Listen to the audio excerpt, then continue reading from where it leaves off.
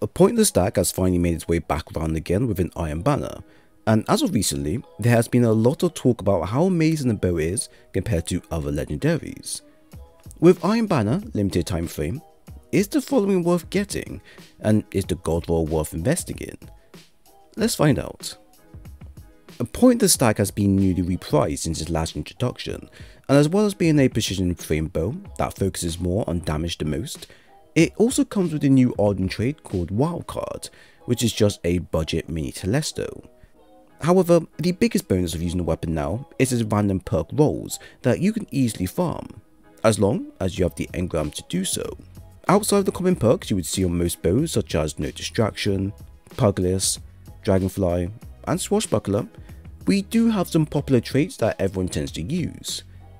For example, within combo 1 is Pugless and Swashbuckler, which is a very common trait that you see on most weapons these days. Not only will you be getting a damage bonus via Swashbuckler effect, which in turn works out well for the bow frame, but this in turn will be granting users melee energy back via Pugless effect as well. Combining the two creates a perfect setup for those who enjoy using melee based builds a lot. In fact, something like this will probably fit best with anything Warlock based, as they tend to have a lot of range melee based abilities. Combo 2 is Pugless and Dragonfly. Now, you may be saying that this combo sounds dumb, but actually this combo is very unique. Basically, with our wildcard Arden trait, upon getting a kill with a bow, this will grant users energy towards a melee via Pugless effect. From here though, these sub-munitions created from our weapon kill will also count as a Pugless perk effect. So each time our sub-munitions get a kill, that's free melee energy back go to you.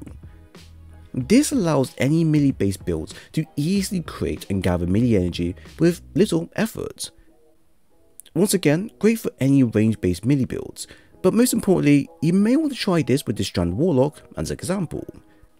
Combo 3 is Archer's Tempo and Precision Instrument, and of course this is probably one of the best combos to get if you want a bow designed for constant damage on the go. A faster draw time is always a plus for bows that have slow draw time like the following, while Precision Instrument is a perk that's gonna be active non-stop, and in many ways is a better option to pick compared to using Vorpal. Pretty much an amazing combo for PvE and generally anything endgame content wise. So overall, is this bow worth getting?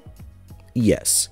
This is one of the best bows I have right now, and although it has a relatively small perk pool, quite a few of the perks aren't that bad, even if it's not the best combo you wanted.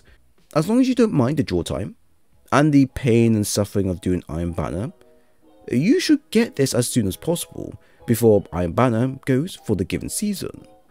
So there we have it. I hope you all enjoyed the video. If you have any thoughts on the content shared, then please leave a comment below. While at the same time, if you enjoy the content and want more of these videos in the future, then leave a like and a sub bar here. It was great sharing today's video with you all, and I hope to see you again soon.